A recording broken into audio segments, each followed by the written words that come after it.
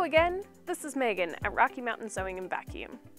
Today we're going to be talking about the Kangaroo Wallaby 2 cabinet, which has been very popular lately. We do have this nice big beautiful workspace, which really makes people excited about it because you can work on those big quilts or bigger sewing projects that you're working on for it. One thing that I like is it does have this little extension back here, so you can put your scissors or pins or whatever you need to work on your project right here. Not to mention you've got that little forward section there as well, where you can stick your serger or have some more room if you are working on a big quilt to hold the weight up. The leaf back here is nice and large, so you don't have to worry about not having enough space while you're working on projects. But if you need to put it away, you can.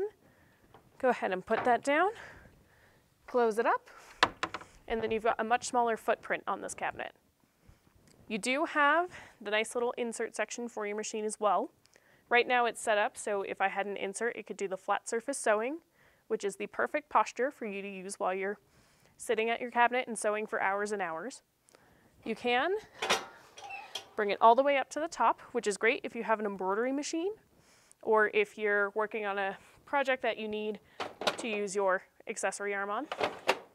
Or if you have little fingers or guests coming or someone you don't want to touch your machine, you can actually push it all the way down, put the little machine insert that comes with the cabinet over the top of it, and tuck it away for later. One thing that's awesome is that there's tons of storage in this cabinet as well.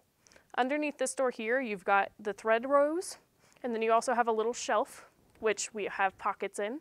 Pockets is the little kangaroo that Kangaroo likes to include with their cabinets. And underneath this guy here, you've got enough space to store a serger or even one of those box bins to put some of your supplies away, and a little closing drawer down there too.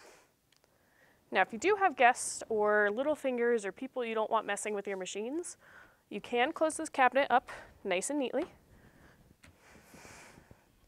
so that it almost looks like a side table at the end. So I can close this drawer and this one, and this cabinet actually has a little lock right there where I can lock it and make sure no one gets to my machines or any of my crafting supplies. It's super great for those sharp scissors and things like that too.